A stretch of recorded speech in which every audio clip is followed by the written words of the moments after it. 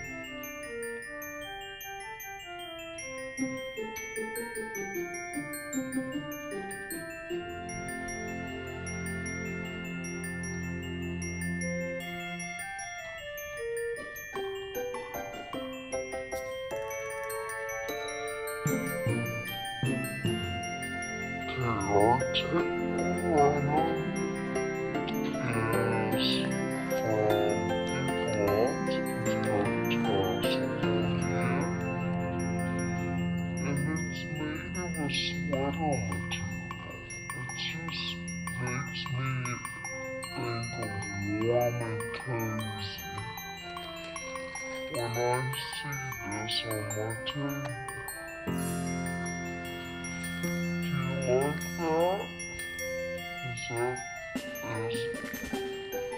do you like the sweater look or not?